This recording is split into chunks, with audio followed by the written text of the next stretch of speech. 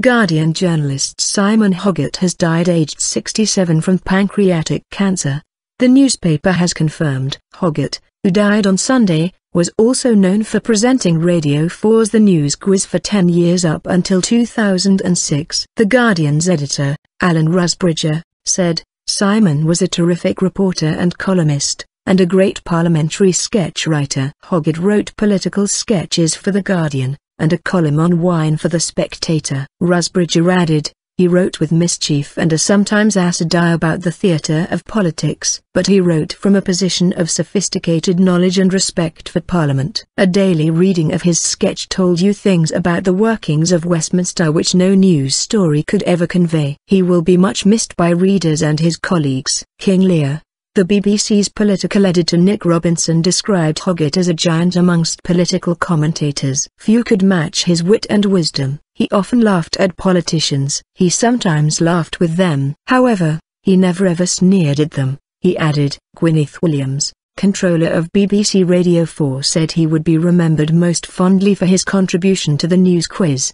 He was hugely popular with our listeners who valued his lively mind, his wit and humour, his love of satire and deep knowledge of politics which helped to turn the show into what it is today. He will be sadly missed. Hoggart gave up his Saturday column for the newspaper in December following complications from his condition and another round of chemotherapy. His final article, A Review of the Year, appeared on 19 December. Hoggart was diagnosed with terminal cancer 3.5 years ago. He died at the Royal Marsden Hospital in London. He grew up in Hull and Leicester before joining The Guardian straight from university and first began his sketches there in the 1970s, resuming this work in 1993 after a 12-year stint at The Observer. A prolific writer, he also published 20 books and took part in many radio and TV programs. Guardian colleague Michael White said Hoggart remained determined not to give up, nor to let his illness become widely known lest it detract from the laughter he always sought to generate. Conservative MP Michael Fabricant,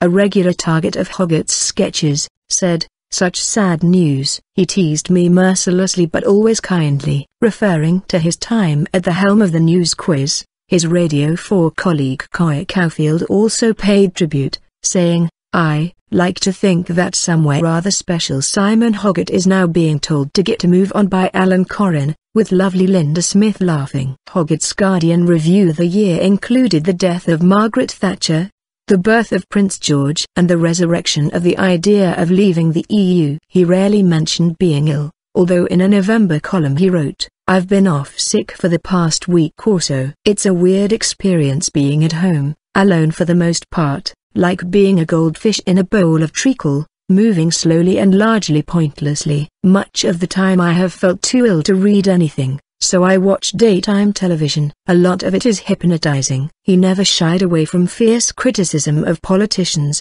In a recent sketch, he described Shadow Chancellor Ed Balls as sounding like King Lear, raging against the storm that was blowing outside. And in his final sketch, he wrote that David Cameron smiled like the Cheshire Cat after a large sherry. Hoggart lampooned many government heavyweights over the years, including the former Deputy Prime Minister John Prescott, and gleefully reported on Mr. Prescott's performances when he took Prime Minister's Question Time in Tony Blair's absence. The writer gleefully described Gordon Brown's smile by writing that it looked as if the nodding dog in a car was channeling the Joker. He also once described John Redwood as not a space alien, but a nerd, a school swot.